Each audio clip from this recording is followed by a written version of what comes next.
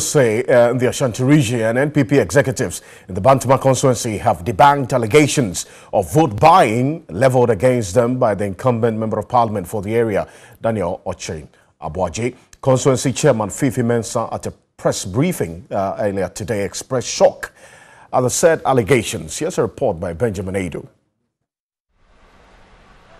The Bantama constituency, known to be the fortress of the New Patriotic Party, will see a keen contest in the party's parliamentary primaries this Saturday.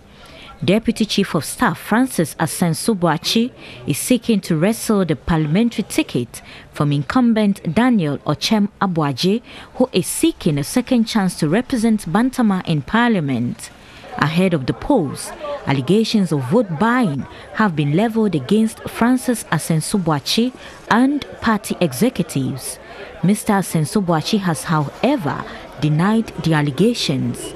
Constituency Chairman Fifi Mensah at a press conference urged the incumbent MP to refrain from making assertions that brings the reputation of the constituency into disrepute.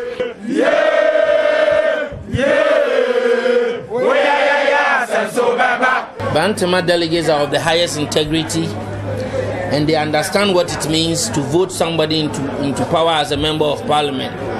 Bantama wants to progress from another step to the other. And so we will ask the member of parliament to refrain from using such words on his opponent. Leader of the concerned Bantama delegates, Nana Boakye, also described the MP's comment as an affront to their integrity. What is known in this constituency is that the outgoing member of parliament has been giving out cash amount from our share of the MP's common fund to some delegates instead of using the monies for their intended purposes.